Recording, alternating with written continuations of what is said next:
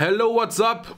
It's 11 o'clock, Saturday, the 10th of December 2016. I want to talk today about this guitar. At first, a member of the Thomann and Harley Benton support group, Matthias, I don't know if I should say the full name, maybe he don't want it, found out that this TE70, this is my modded guitar, the TE70 got an upgrade. Normally it looks like this, and now it looks like this. You got now the 6 ferrules and can go string through. So you can choose now if you want to go like me here, top mounted, or if you want to go string through. So that's a nice option for the purist, the traditionalist. A telly always have to go string through. And I want to know here what you think. What is better? Just not all on a telly, I mean universal on every guitar. What is better for you? String through construction or top mounted? What makes the difference? Is there a difference? What gives you more sustain?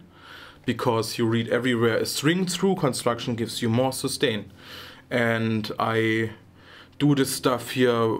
I started when I was 15. Now I'm 32, 17 years. And reading the guitar magazines, and you read this stuff everywhere. String through, more sustain, and but after all these years, and I saw some videos myself where they tested it, and it seems like it's the other way around. The more string you got after the saddle of a bridge, and the more string you got after the nut, means energy loss.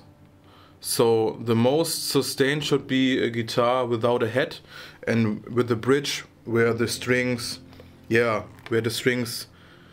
stop immediately after the saddles here. So here short and here short should give you more sustain as a long headstock, and you know, the strings until the end here or string through, because yeah, the strings going after the saddles here in almost a 90-degree angle, down through the body, and every energy that the strings lose into the body is energy they lose here in this area where you can hear it over the amplifier. And I mean, a telly is not known to be a guitar with much sustain. So they built it in the early days like this. And yeah, we got used to it. And now a telly need to be like this and need to sound like this with not much sustain. Yeah, maybe that's why, but yeah. If you would build a guitar for yourself and want to have much sustain, you would probably don't make a string through construction, or? So yeah, please tell me in the comments, maybe I'm wrong with something. That's just what I found out over all the years. And I can tell you that this telly here, top mounted, got much sustain. And in the end, I mean, it doesn't matter if the guitar sounds good, it sounds good. I don't choose a guitar for this if it's top mounted or string through or something. But yeah, I got it myself. I mean, we are so used to stuff over all the years. And if I see a Les Paul I want to buy, the first thing I check for is if it's a set-in neck. Sorry for that. If it's a set-in neck or if it's a bolt-on. If it's a bolt-on, no. But that's just because we are brainwashed over all the years, in my opinion. And Slash with his Les Paul, you know, with his Gibson Les Paul, that never was a Gibson, by the way. It was ghost built. It's not a Gibson. The Appetite for Destruction Les Paul is not a Gibson.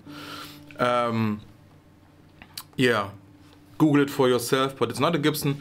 But yeah, it's a set-in neck Les Paul with this contour, with this shape. And now, of course, the Les Paul you want has to be like this. But it's not, you know, it's not the best design. The neck heel here is not really good. I mean, the Harley Bentons they do nowadays are much better.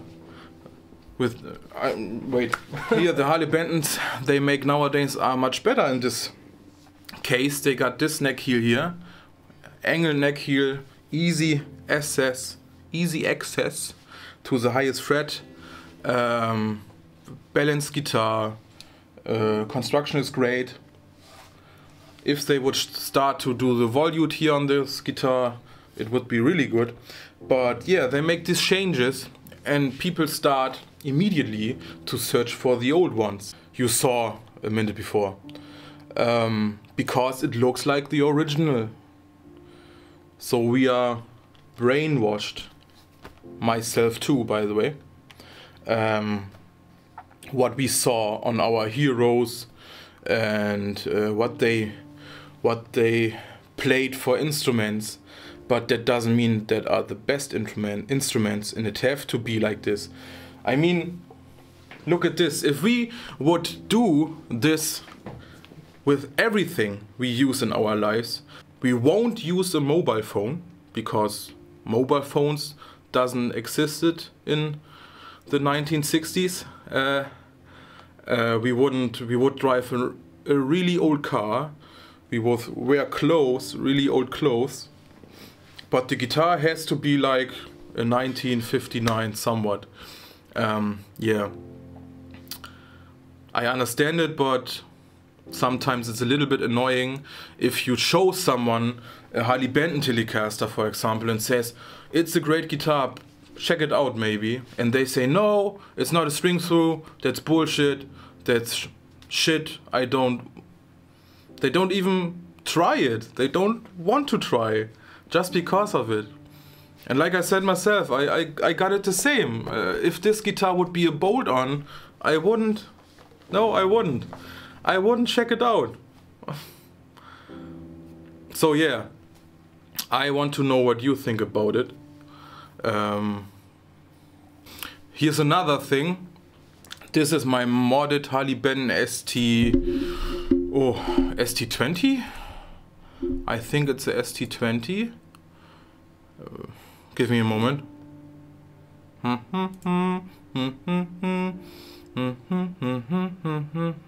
Yeah, ST20 Candy Apple Red is it.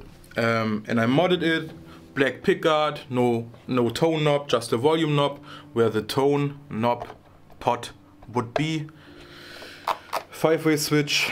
I shortened this tremolo arm, but what I want to talk about is I got here a Seymour Duncan Screamin' Demon and a DiMarzio Cruiser in the neck. And that's the same. A Seymour Duncan and DiMarzio you would never put together on one guitar normally. You can read it on the internet. Are you a Seymour Duncan guy or are you a DiMarzio guy?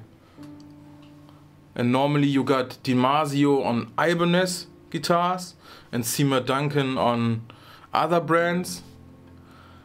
Yeah, I'm not a fan of this stuff. If it sounds good, it's good. So I love the Screamin' Demon, but it's totally ridiculous. I mean, this is a 79 euro guitar and the Screamin' Demon was 129 euro. This pickup costed 50 euro more than the whole guitar. It's totally stupid, to be honest. And the DiMarzio Cruiser, yeah. And I will play this guitar now. I just want to know from you what you think about this. Are you the same? I just use Seymour Duncan, I just use DiMarzio, I just use PRS. I mean, if you check out the PRS groups on Facebook, man, they are... If you come in there and show them, for example now, a Harley Benton that looks a little bit similar, same shape and so, they want to kill you, man, sometimes. That's a little bit too much in my opinion. You play your PRS, I had PRS myself and it was a good guitar, but not for the price, man. And you can play it if you got the money, absolutely no problem. I will never say something bad about you. But please don't say anything bad about me just because I tell you, man, these guitars are great. They are great for this price.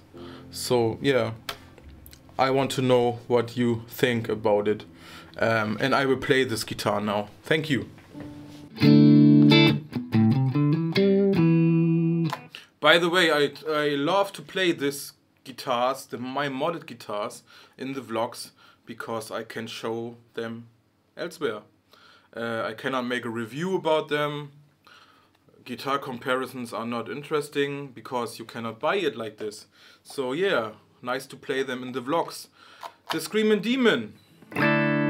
Seymour Duncan Screamin' Demon.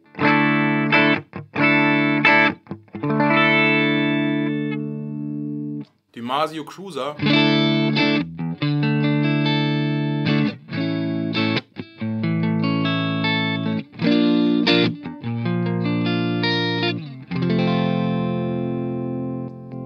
Both together.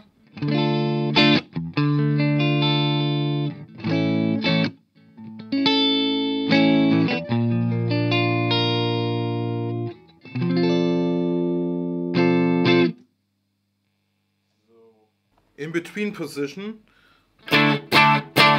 that's the outer coil of the inner coil of the Screamin' Demon and one of the coils from the Cruiser, I don't know which.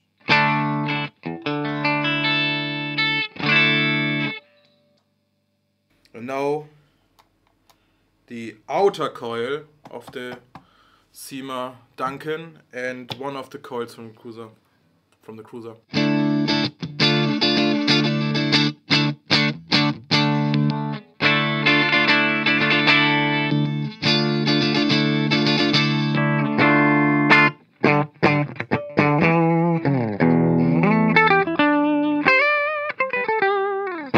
A little bit gain.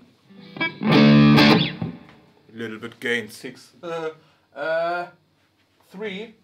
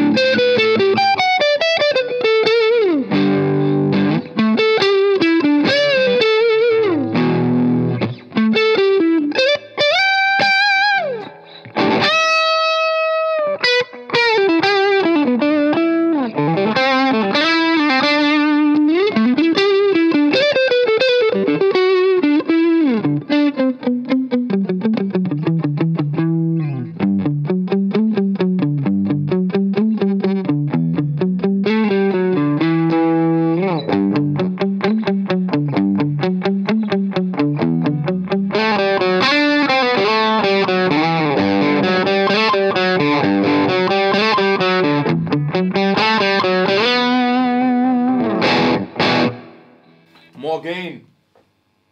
5.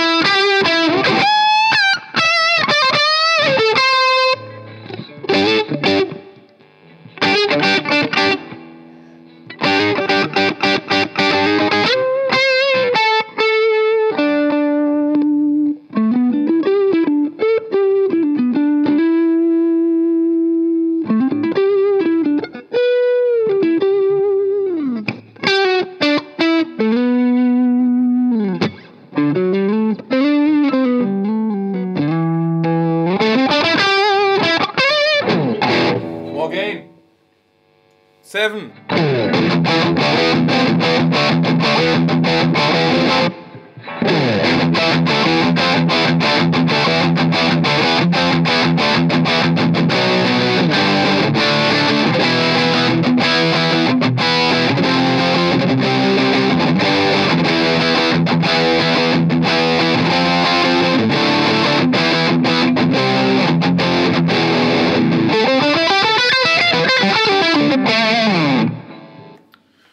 I mean, I'm with the gain on 7. You can see the screaming demon is not a high output humbucker.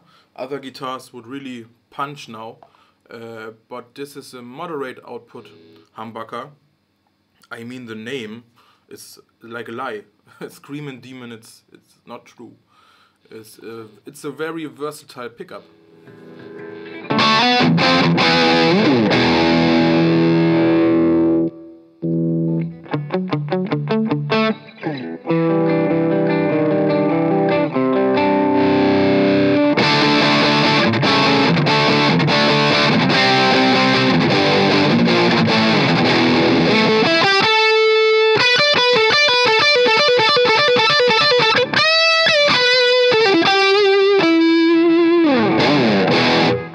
More gain, the Harley Benton Vintage Overdrive.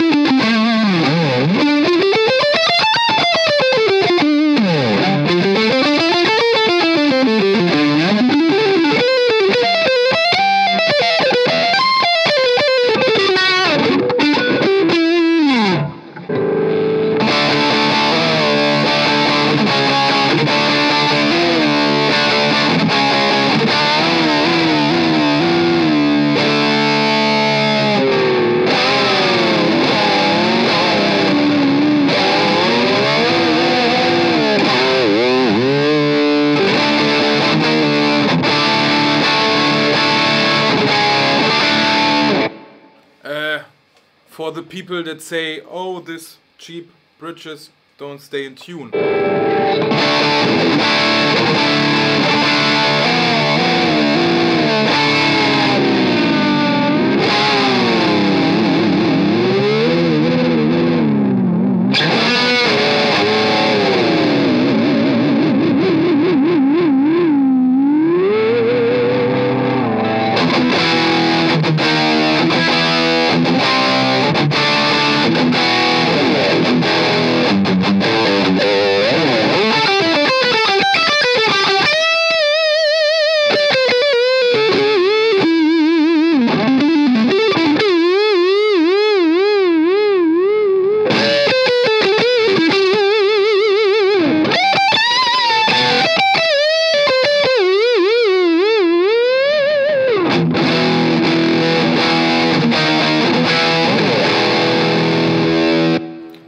Need a Floyd if you can work like this.